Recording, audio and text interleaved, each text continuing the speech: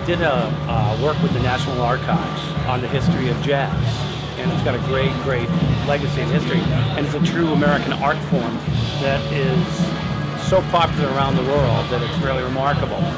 And we got the term because jazz was about democracy and about freedom of expression, and so during the Cold War, you know, the jazz was one of the ways that, in a nice way, we could say, hey, take a look at these thoughts, these ideas about democracy and about freedom and individuality.